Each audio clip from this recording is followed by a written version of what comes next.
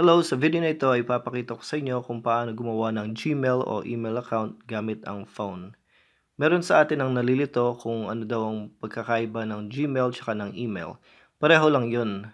Ang Gmail ay isang uri ng email. Meron tayong iba't ibang mga email service na nagpo-provide ng free email tulad ng Yahoo, Live.com, Outlook.com, Hotmail. Pero ang gagamitin natin ay yung sa Google na ang tawag ay gmail.com.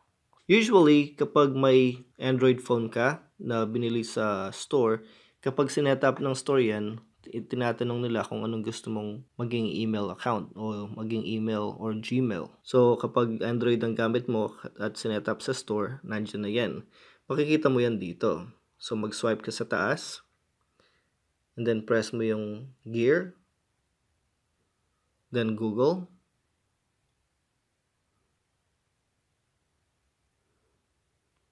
Ayan siya.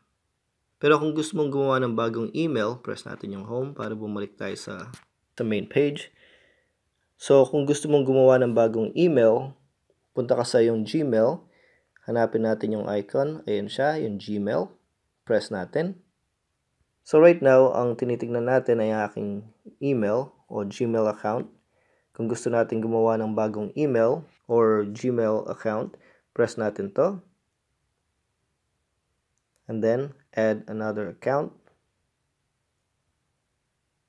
Tapos, ayun yung sinasabi kong mga services na nagpo-provide ng free email tulad ng Google, which is Gmail, may Outlook, Hotmail, and Live. Lahat yan sa Microsoft.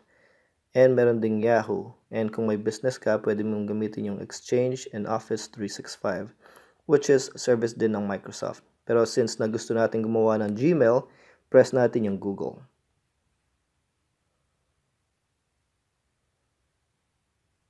Kapag nakita nyo itong screen na to, press natin yung create account kasi gusto natin gumawa ng bagong email or Gmail.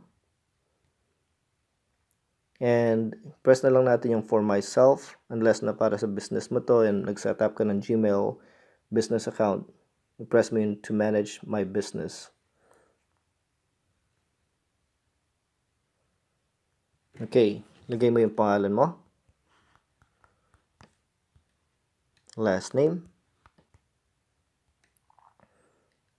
And then, next.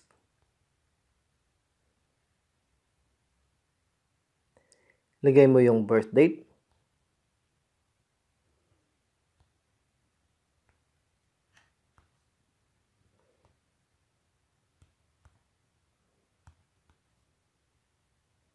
And gender. Okay. Then, press natin yung next. Ngayon, magsasuggest ang Gmail ng pwede natin gawing account name o Gmail natin. Pero since na gusto kong mag-iba ng ayoko tong 1 and 2, mag-create tayo ng sarili nating likha. Okay? So, kung gusto ko yung ganito, yan ang magiging permanente nating pangalan or email address. Okay? And since na-taken na yung Patrick Mayo, lagay natin 1995. Next. Okay. So ngayon, nagtatanong sila kung anong gusto nating maging password. So ilagay natin ang password natin dito sa box.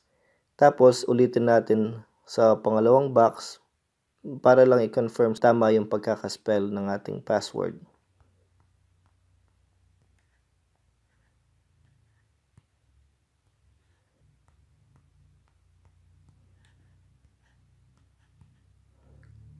So, kung gusto mong makita kung tama nga yung tinype mo, press mo tong I.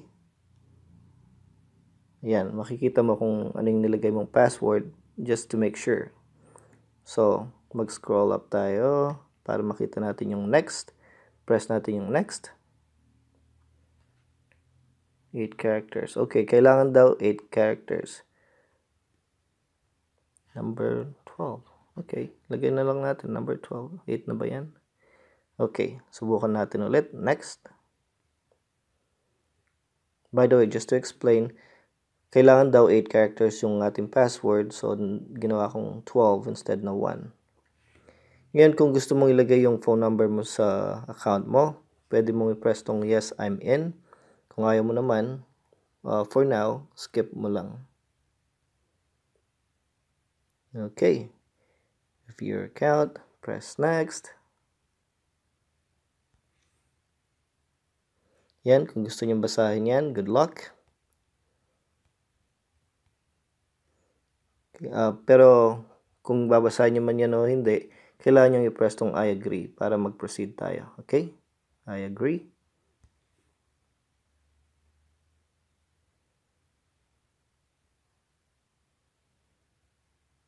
Okay, press natin accept. So ayan, bumalik siya sa dati kong email.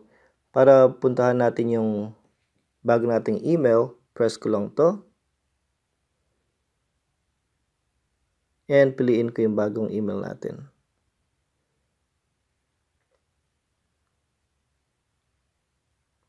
Press ko lang yung turn on para makuha ko yung mga notifications kapag may bago akong email.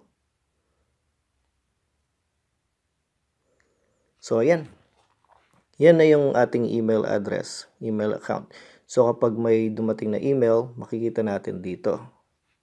Pero ito yung bagong email ng Google sa atin. Welcome lang tayo sa community para babasahin natin. Tap lang natin. Ayan siya. And para basahin natin yung buong email, scroll lang tayo sa baba. Ganyan. And pabalik. Ganyan. Okay. So let's say may kaibigan tayong nag-email sa atin. Email nila sa atin ito.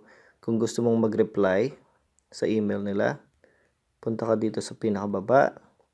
Hit mo lang yung reply. Or kung gusto nating i-forward tong email sa ibang tao, press natin yung forward. Yung reply all, kapag marami yung email address dun sa to dito, then you can reply, i-click mo lang yung reply all para lahat ng tao na nandito sa address ay makuha nila yung ating reply. Okay, para bumalik tayo sa first page, sa home page ng ating email, press natin yung back. Ganyan. Kung nandito kayo dahil sa ating YouTuber class na YouTuber Talk, please proceed sa next video para makita niyo yung next step para maging YouTuber. Thank you for watching. I'll see you in the next video.